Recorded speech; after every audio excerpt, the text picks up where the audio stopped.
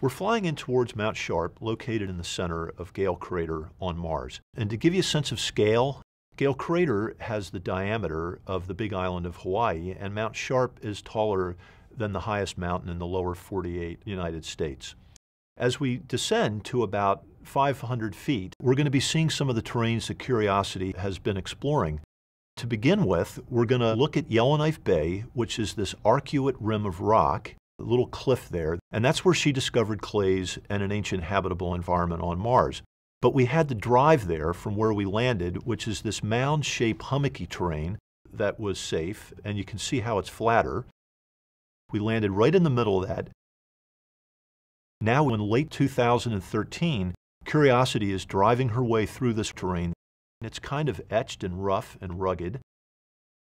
On the left, we also have a field of dark-colored sand dunes, and we're trying to find a place where there's a gap in the sand dunes because we don't feel it's safe to cross over the sand dunes with the rover.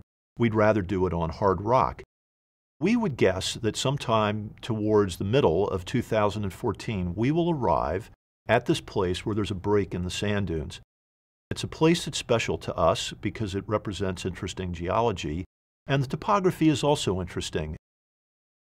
We call it Murray Buttes, named after Bruce Murray, who was a pioneer in the field of planetary geology. When you look down here, you can see all these small buttes and mesas, and each one of those buttes is about 5 to 10 meters high, and each one of the buttes is about the length or width of a football field. You can see that sort of valley that goes through the middle of them there, and that's where Curiosity will wend her way through this rough terrain.